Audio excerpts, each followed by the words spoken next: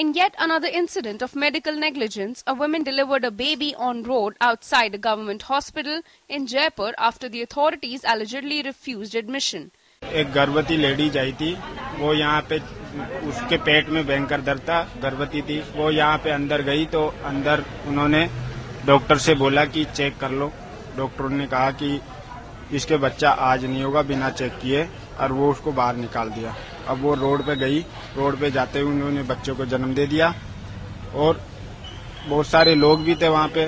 फिर बाद में हमने पुलिस को इन्फॉर्मेशन की, पुलिस आई तो पुलिस ने भीड़ को हटाया और उल्टे उन्हीं जो पेशेंट थे जिनके बच्चा हुआ है उन्हीं को डांटा। उन्होंने उन्हीं को धमकी देके उसको 108 नंबर की कोई एम्बुलेंस आई थी उसमें बैठा के उसको रेफर कर दिया।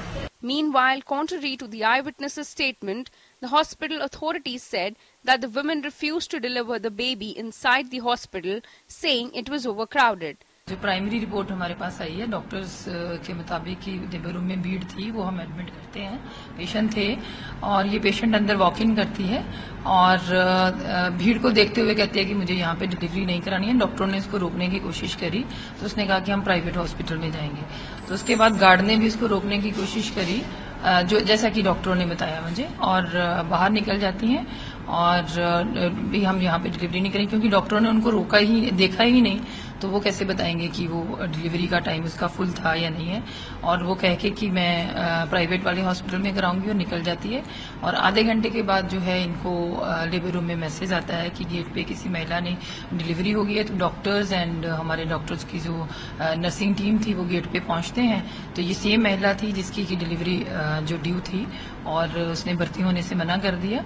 और जब इन्होंने इसको असिस्ट करने की कोशिश करी तो उन्होंने उनके साथ, मतलब डॉक्टरों के मुताबिक जो उन्होंने रिपोर्ट मुझे दी है, गाली गलौज करी और धक्का मुक्की करी और उनको मना कर दिया कि हम आपके हॉस्पिटल में नहीं आएंगे।